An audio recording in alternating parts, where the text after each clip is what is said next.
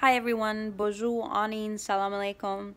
As our community and the global community work to respond to the rapidly changing nature of COVID-19, I commit to continuing to update you here on my social media platforms as the information comes in. Today, I want to give you an update on what my team and I have been up to, what our federal government's doing, and to take the opportunity to thank those who are on the front lines of this work, including my colleagues here in Ottawa.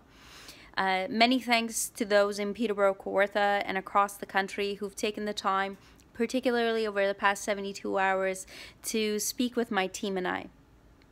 These conversations have been incredibly helpful in helping to ensure that our government's response meets the needs and the realities of some of the most vulnerable people in communities across the country. The Prime Minister announced earlier today additional measures we were taking to keep Canadians safe and to prevent the spread of COVID-19. He asked snowbirds, Canadians and permanent residents abroad, to come home. And if you need help coming home, we're going to provide you with the supports to get you home.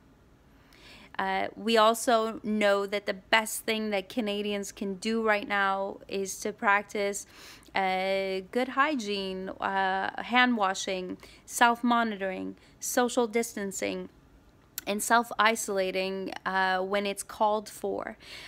We also know that social isolating comes at an economic cost, whether you're a business, a worker, your family's income is going to be affected, and we want you to know that we're working very hard. We'll be making announcements soon that will help alleviate some of those anxieties, because we don't want anybody risking going to work because they are afraid of making their ends meet, whether it's with rent or other necessities.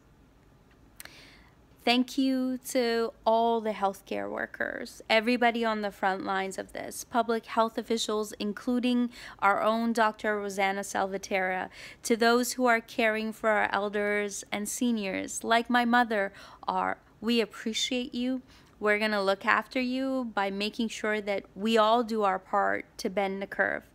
I know we're going to get through this and that we're going to come out on the other side of this stronger, because we're going to do it with community, with compassion, and with kindness. My team and I are going to continue to update you. Take care of each other, everyone. Talk to you soon.